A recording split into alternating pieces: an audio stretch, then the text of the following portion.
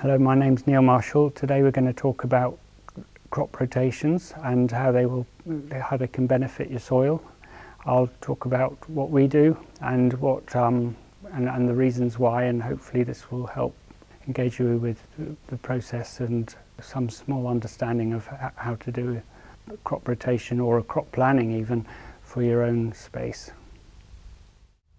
When faced with a bare bit of ground, you need a bit of planning to go into it, and one of the ways of doing that is to decide what you want to grow and put them in groups, family groups usually. There's also other things to be considered. That some crops are perennial and other ones are very short time in the ground, and they don't work within the same rotation as some of the other crops which you grow for a whole season.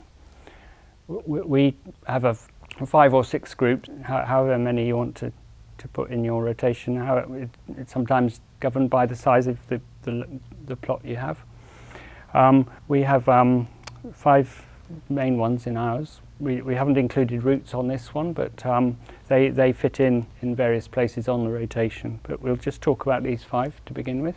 If we start here, this is the courgette family: cucumbers, courgettes, and squashes and pumpkins. And then we've got peas, and we call this one the legumes. There's peas and beans, and if you like clovers and things, it's all the nitrogen fixing crops.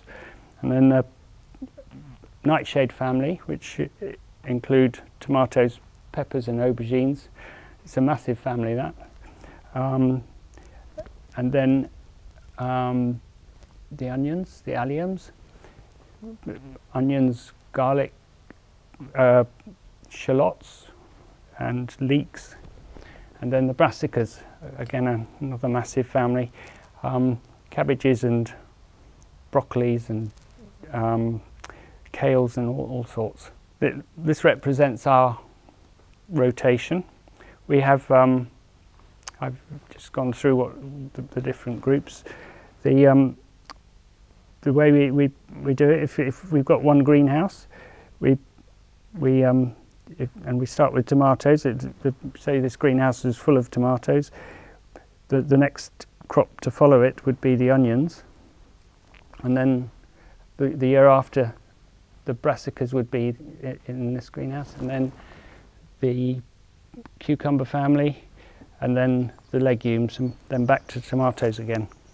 And that just gives this greenhouse then gets to grow different crops. And one of the reasons that we want that to happen is disease and pest build-ups tend to occur when a crop stays in one place. So one example would be clubroot in brassicas.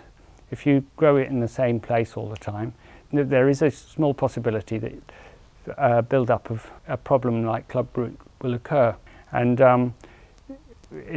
it's very hard to get rid of that once you've got it. So by planting that type of crop in that bit of ground once every 5 years, we reduce that risk.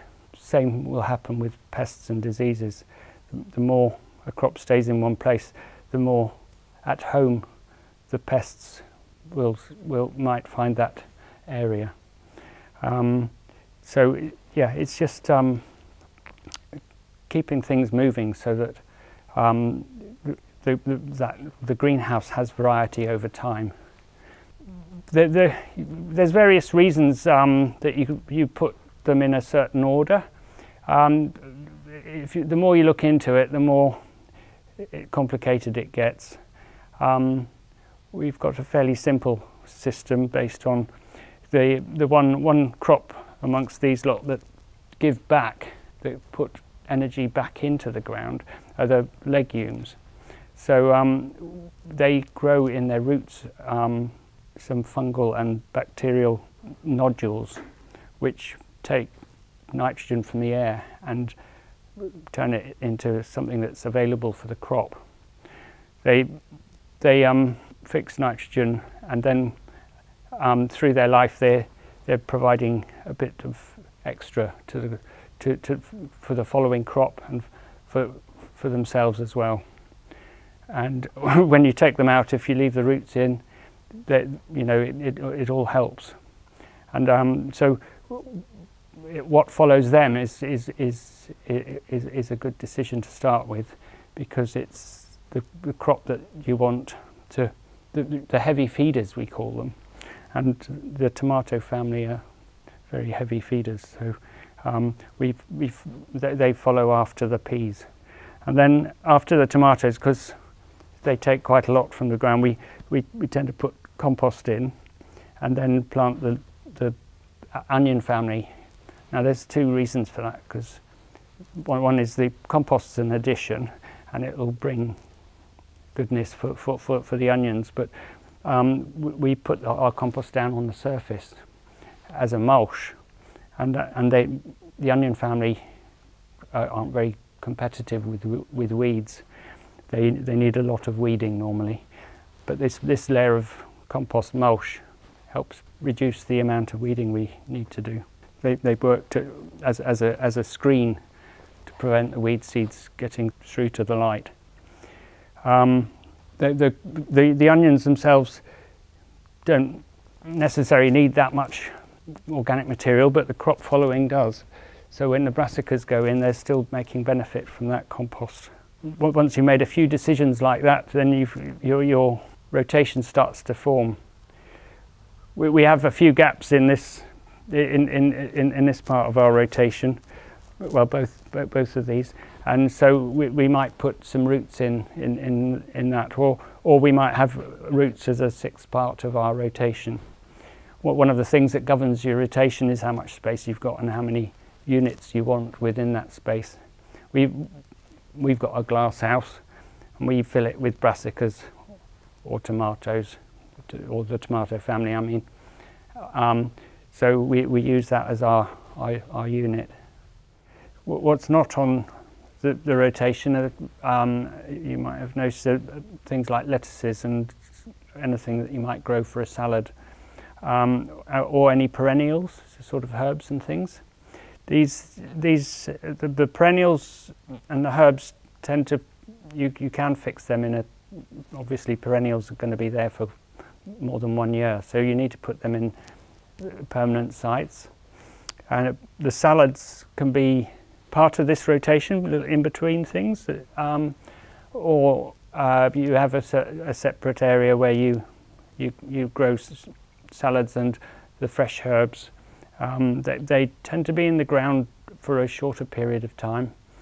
You can grow several crops in a year, so it doesn't. Most of these crops will be planted for the season, and harvested once or over a period of time at least. So they're easy to represent in this manner, whereas salads and things are more difficult. We've talked about pests and diseases and why you would have a rotation to keep ahead of build-ups of pests and diseases, but also every different crop behaves differently in the ground and in the space that it's in, and so there might be some reasons there that you might grow one crop beside another. Some crops grow very shallow in the ground, and other crops grow deeper, so those two crops following each other will be drawing on different nutrients. So the allium family, the onions, grow quite near the surface, and tomatoes will grow much deeper. So all these things can impact on how you make your decisions about what follows what. I mentioned that we have roots in our rotation that aren't represented here because we add them to, we mix them up a bit.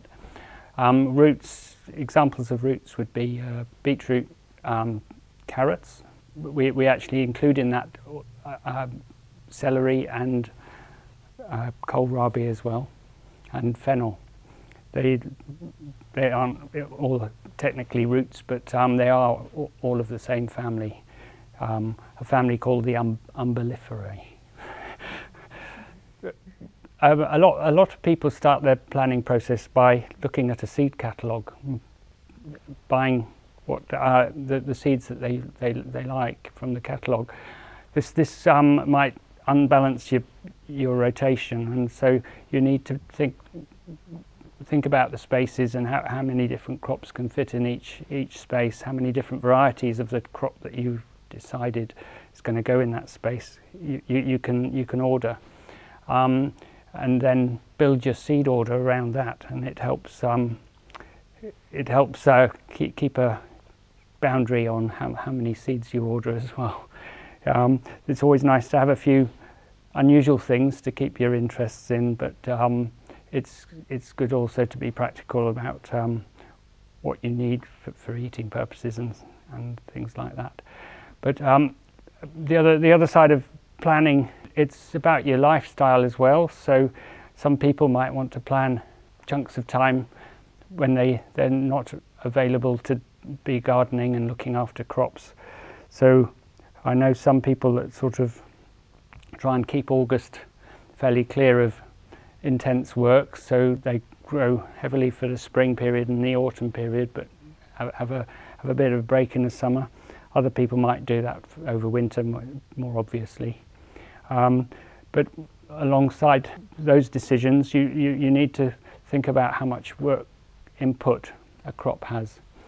Brassicas, you plant them, you need to keep them weed free, and then you harvest them. With us, we grow tomatoes up strings up into the top of the greenhouses, and they need visiting every 10 days to take off side shoots and help them climb up into the top of the greenhouse.